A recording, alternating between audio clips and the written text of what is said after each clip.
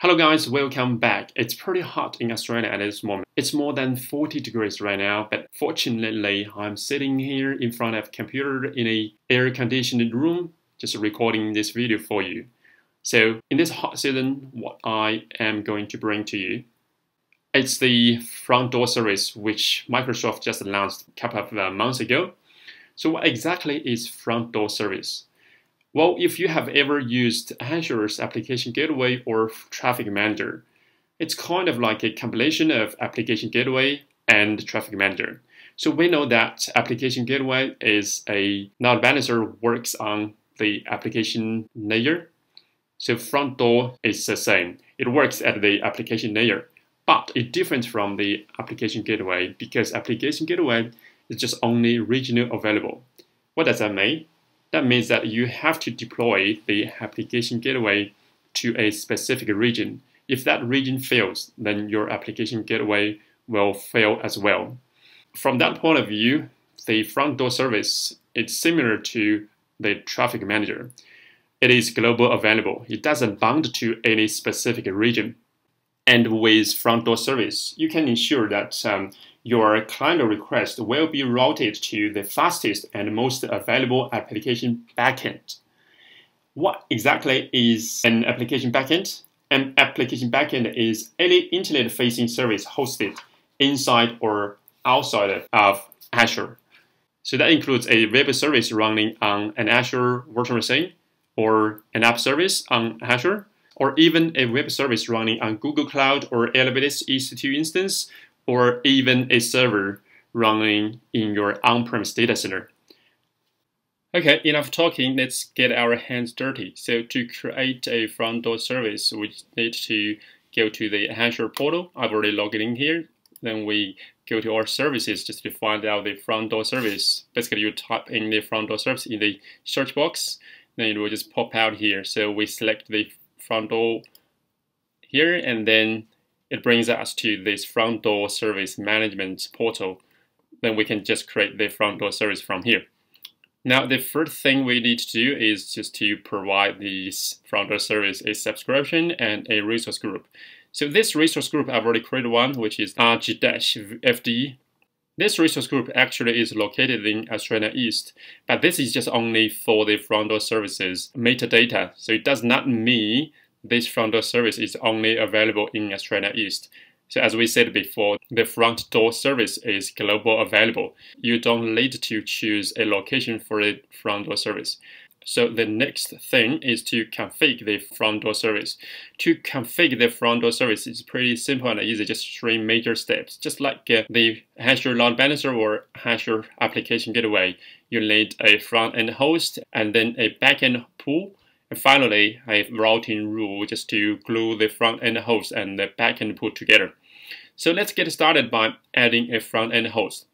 To add a front-end host, you need to choose a hostname under the azurefd.net domain. This hostname needs to be global unique under the azurefd.net domain. So for example, if we go a cloudmaster.fd, hopefully no one is using this. Now here you can choose the session affinity. Basically, it means that it will use the session cookie just to keep a certain user to a certain backend as long as the backend is healthy. So you can choose to enable it or disable it here. Front door also supports web application firewall. Basically, it's the same as the application gateway. If you want to enable the application firewall, you can enable it here. And you just need to choose a policy, which, by the way, you cannot create the policy here. You need to go to the WAF policies and create the WAF policy, and then you can choose the policy from here. Okay, let's just add this front-end host. We need to disable the application firewall first. Otherwise, we will need to provide it a policy. Okay, so we add this front-end host. Now, the second step is to create a backend pool. So we will need to give it a name. So for example, we call it BE01, and then we will need to add 1 or 2 backends to this backend pool. So again, as we said before, a backend can be any internet-facing web service. It can be a web service running on Azure virtual machines, or can be an app service running on Azure, or even a web service running in your on-premise data center. So here I have 3 virtual machines created on Azure, 1 located in East Asia and 2 located in France Central. So here we can add those 3 virtual machines as backends into this backend pool. Let's just add a backend here. Here, the backend host type can be an app service, a cloud service, an Azure storage, or a custom host. Here, the Azure virtual machines, we can add them as custom host. And then here we will need to provide the backend host name. It can be either an IP address or the full qualified domain name. Here is different from the traffic manager when we were trying to add an Azure virtual machine to a traffic manager as an endpoint. This Azure virtual machine not only needs to have a public IP address, but the public IP address also needs to have a DNS label. Otherwise, the traffic manager will not allow you to add it, right? Because the traffic manager is a DNS-based load balancer. Here, for the front door service, we can either add an Azure virtual machine using its IP address or use its DNS name, because it doesn't use DNS to load balance. So here, because all of my 3 virtual machines have the DNS label configured, we can add them using the DNS label. So we will find out the DNS label and add them as backends.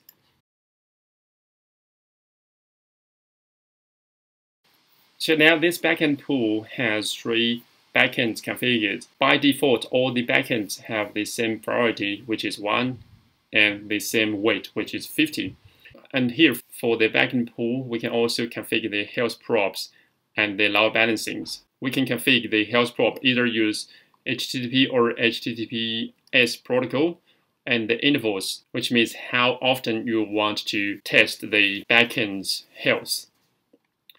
And here there are 3 parameters we will need to configure for the load balancing. The first one is the sample size, and the second one is successful samples required, and the last one is the latency sensitivity. What do all these 3 parameters mean? So for example, here we have the sample size configured to 4 and successful sample required configured to 2. This means that we will need to wait for at least 4 health probe, and for the last 4 health probe samples, we will need to have at least 2 successful samples to declare a given backend as a healthy backend. Otherwise, the backend will be treated as unhealthy. Now with the backends configured, we can add this backend pool. Finally, the last step is the routing rule. We can create a routing rule to glue the front-end host and the back-end host together. Also, we will need a name. We can call it rule 01. So here, it can accept HTTP only or HTTPS only or HTTP and HTTPS. So you have to choose the front door host. Right now, we have only 1 front door host name. But if you, let's say if we also had a custom domain here, you can choose it from here. And we will need to choose a backend pool for this rule, which we only have 1 here. So we just choose that. So backend pool BE01. The forwarding protocol, this is the protocol between the front door service and the backend. Because all my 3 virtual machines don't have HTTPS configured, so we will need to use HTTP only here. And also you can choose whether to enable the caching or not. If you enable the caching here, this front door service will try to cache any cacheable pages from your backend, such as your static web pages. Okay, let's click the Add button to add this routing rule.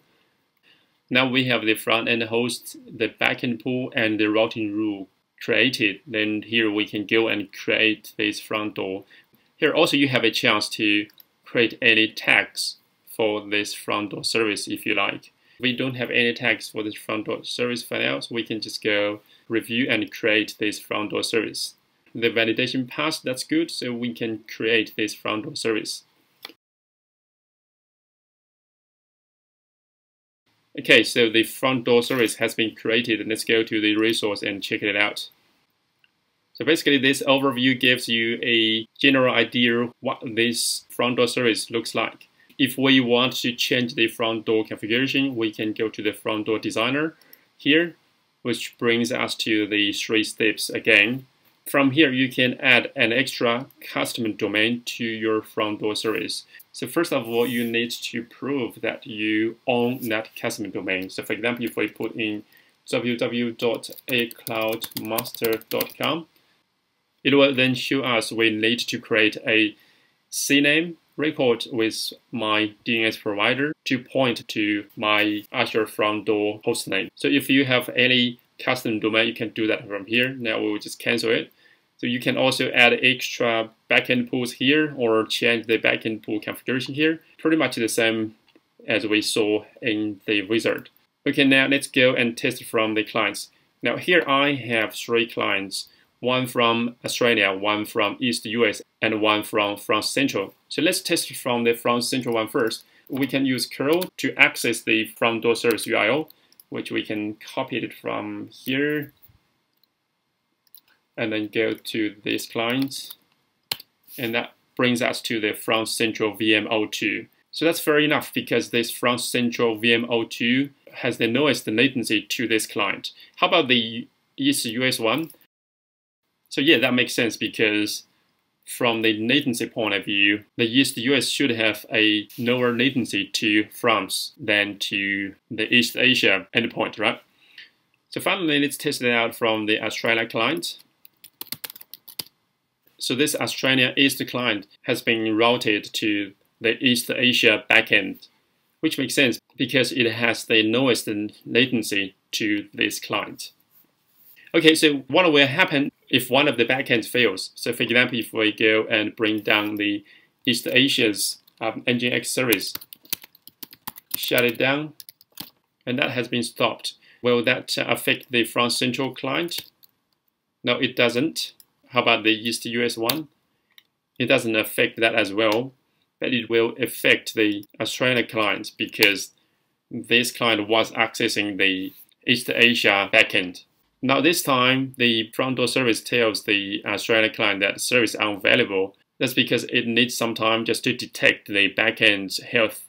So hopefully it will just recover in a couple of seconds.